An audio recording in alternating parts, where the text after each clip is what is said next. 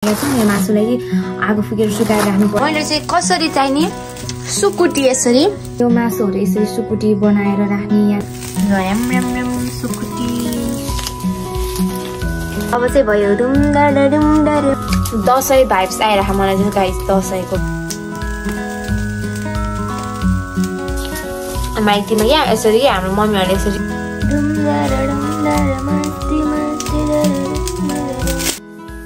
Hello अनि नमस्ते, स्वागत छ हजुरहरु सबैजनालाई चाहिँ आजको नयाँ भिडियोमा। आई होप सबैजना चाहिँ सन्चै हुनुहुन्छ होला। म पनि एकदम फिट एन्ड फाइन छु। तर सरी गाइस, कस्तो मेरो आँखा त्यस्तो हो कि कस्तो ब्लर ब्लर देख्छौ भिडियो नि। आइम सो सरी है।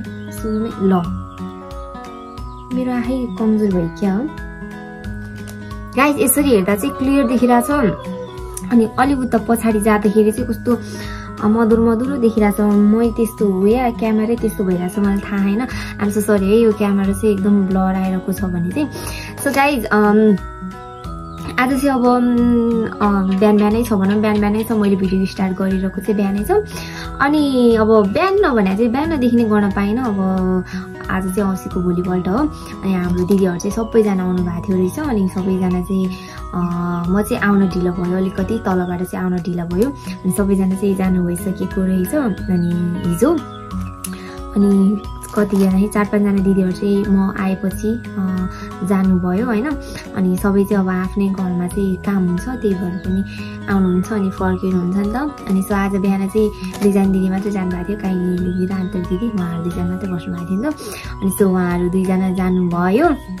अनि मैले चाहिँ बिहानबाटै भिडियो लिन पाइनँ किनकि म चाहिँ एकदम धेरै बिजी थिएँ क्या। अब सरसफाइ गर्ने, कपडा धुने, टन्नै के थियो। अनि मैले चाहिँ अब भिडियो नै अब गर्न पाइनँ। सो अहिले चाहिँ म के गर्न लागेको छु भने यहाँ चाहिँ अब टन्नै मासु यहाँ चाहिँ टन्नै मासु रहेछ होइन। अनि यो मासुलाई चाहिँ सुकुटी बनाउनु पर्ने अरे। अनि यहाँ चाहिँ चट्ट लगाएर आगो फुक्छौँ। अनि आगो फुकेर चाहिँ यो मासुलाई चाहिँ सुकुटी बनाउनु पर्ने हुन्छ। अनि छेउ कस्तो गाई चाहिँ रहेको छ मासु, हेर्नुहोस् यत्रो धेरै मासु रहेछ। यसलाई चाहिँ के गरेर चाहिँ सुकाउनु पर्छ, आगो फुकेर यसलाई सुकुटी बनाउनु पर्छ अरे गाई, मजाले सुकाएर। अनि यसलाई चाहिँ के गरेर अरे यस्तो यस्तो के भन्छ नि, सिन्का जस्तो बनाएर अनि सुकुटी बनाएर राख्नुपर्छ कि। म देखाउँछु तपाईँहरूलाई के गर्नुपर्ने रहेछ है त। सो गाइज मैले चाहिँ यहाँनिर मासु सुकुटी बनाउन लागेको छु। यो मासुलाई आगो फुकेर सुकाएर राख्नुपर्ने हुन्छ होइन।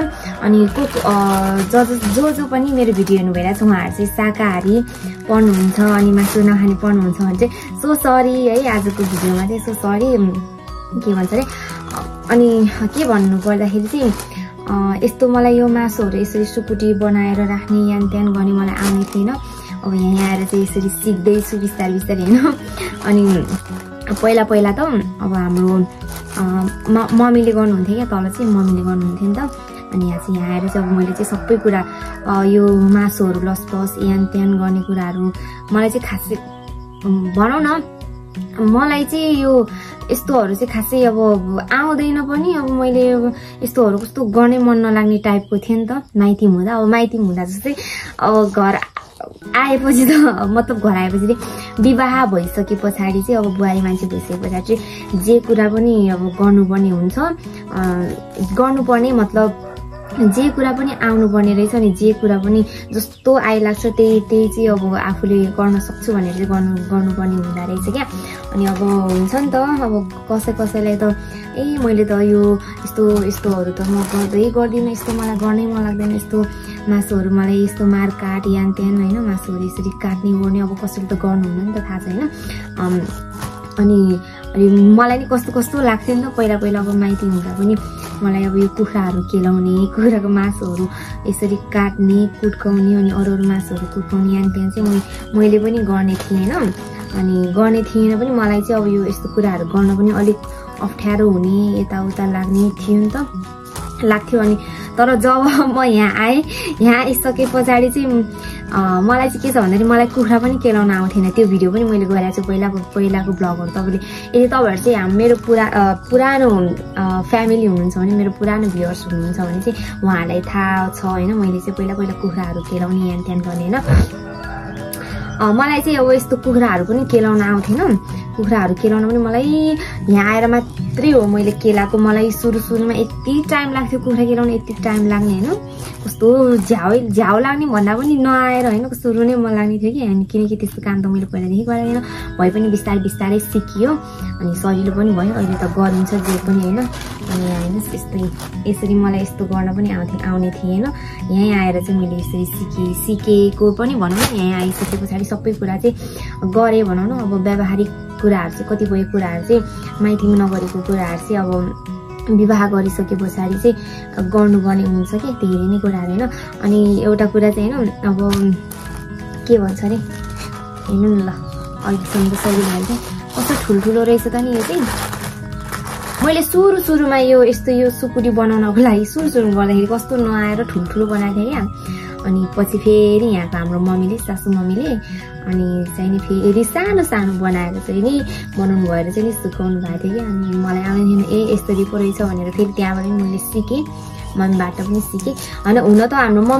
मम्मीले गर्नुहुन्थ्यो क्या हाम्रो तल माइतीमा हाम्रो मम्मीले कस्तो मजाले सुकाउनुहुन्थ्यो गर्नुहुन्थ्यो अनि म चाहिँ हेरेर बस्थेँ हेर्न चाहिँ अनि त्यसै गरी मम्मीले तल मेरो माइतीले चाहिँ मम्मीले जस्तो गरी गर्नु भने मैले पनि त्यस्तै गर्ने चाहिँ कोसिस चाहिँ गरेँ तर अलिकति भएको थिएन तर चाहिँ भइरहेको छ गाइस अहिले चाहिँ जे कुरामा नि पर्फेक्ट त भन्न सक्दिनँ होइन अब अलिअलि चाहिँ भइरहेको छ जे होस् अनि म रुख चढ्न सक्ने थिएन त्यो रुख पनि चढिन्छ यहाँ आएपछि त होइन साथी हो होइन अब सबै कुरा चाहिँ पर्फेक्टली चाहिँ छ भने चाहिँ होइन तर मलाई नआउने चाहिँ केही पनि छैन फेरि सब आइदिन्छ हौ मलाई सबै आइदिन्छ अब हुन्छ नि अब कतिपय मान्छेहरूलाई त अब घरियासी कुराहरू खासै आउँदैन नि त मलाई अब सबै आउँछ प्रायः भनेर म फेरि आफ्नै तारिफ चाहिँ गरेको होइन मलाई आउँछ भनेर चाहिँ सुनाएको मात्रै हो साथीहरू हेर्नुहोस् मासु नखानेहरू चाहिँ सरी ल यसरी चाहिँ नि त्यही भएर मैले यसरी काटेको चाहिँ देखाइरहेको छुइनँ कि अब कतिपय मान्छेहरूले चाहिँ कस्तो लाग्नुहुन्छ नि त यस्तो मासु काट्ने गर्ने बनाउने त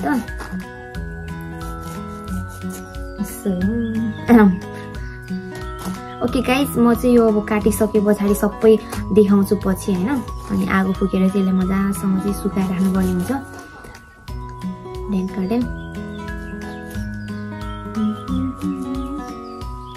हेर्नुहोस् गाइज मैले चाहिँ कसरी चाहिँ नि सुकुटी यसरी सुकाएको छ नि त आइडिया हेर्नुहोस् तलदेखि माथिसम्म डोरी लाएर त होइन त सुकुटी wow सुकुटी wow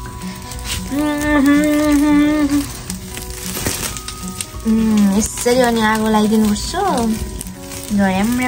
सुकुटी hello सुकुटी how are you बल्ल बल्ल सक्यो सुकुटी सुकाउँदै खाँदै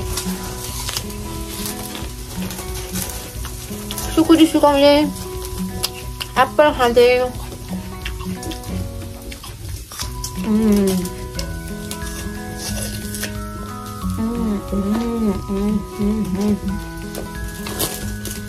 दसैँ भाइब्स आइरह मलाई चाहिँ गाइस दसैँको भाइब्स यसरी सुकुटी सुकाउँदा क्या मासु सुकाउँदा दसैँमा पहिला है यसरी माइतीमा क्या यसरी हाम्रो मम्मीहरूले यसरी नै सुकुटी बनाउनुहुन्थ्यो सुकाउनुहुन्थ्यो क्या अनि पोल्दै मासु पोल्दै खाँदै गर्थ्यो पहिला सानोमा कम्ता रमाइलो हुन्थ्यो दसैँमा अब त सम्झिँदै बस्ने मात्रै हो रमाइलो त यसरी रमाइलो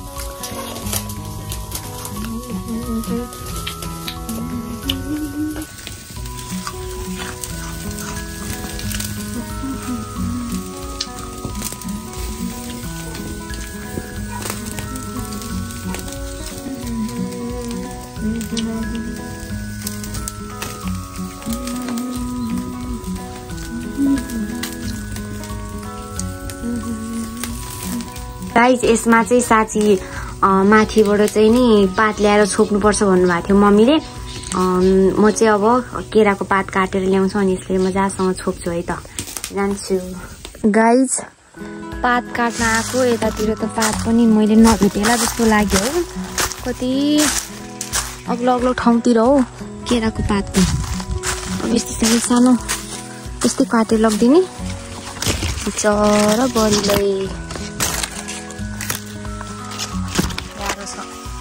साथीले पनि लो यहाँ रहेछ के काट्नु हो त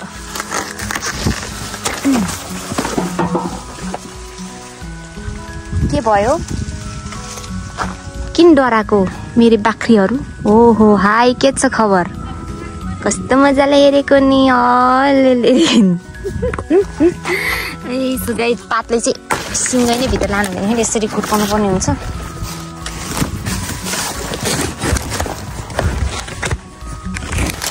सो गाइस मैले चाहिँ लिएर आएँ पात केराको पात अनि अब केराको पातलाई चाहिँ नि हामी यसरी राख्नेछौँ यसरी देख्न सक्नुहुनेछ यसरी यताबाट छोपिदिने यसरी देखेको छैन होला सरी है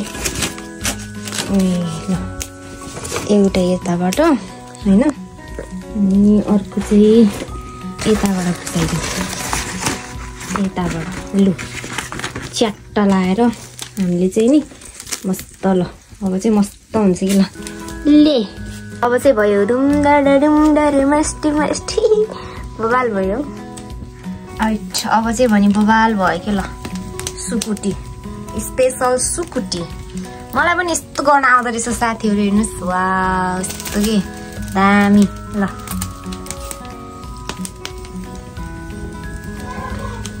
पनि मलाई पनि आएछ मलाई पनि गाई सुकुटी बनाउन आएछ है अब चाहिँ मस्त अब यसरी सुकुटीलाई चाहिँ अब सुकुटी के भन्छ मासु सुकाएर सुकुटी त भन्छ हैन सुकुटीलाई मस्त सुकाएर राख्नुपर्छ पछाडि त कटक कटक सुकुटी बनाएर खानुपर्छ तर यहाँ मेरो दाँत दुखिरहेको छ